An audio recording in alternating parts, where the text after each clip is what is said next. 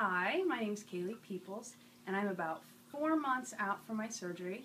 I got breast augmentation and some lipo on my thighs, and I picked Dr. Donaldson's office because a friend of mine from home, who's actually a nurse practitioner, recommended. This is where she went, and she had really good results.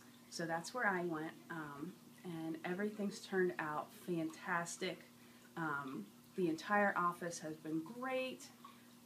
My favorite moment from the whole time, from the beginning to the end, is when I'm going into surgery and I'm laying there looking up, feeling like I'm on ER or something crazy, and I'm freaking out, and the doc grabs my hand, puts his hand on my knee, Bobby grabs my other, puts her hand on my other knee, and says, you know, we're here, this is okay, this is going to be great, you're going to be fine.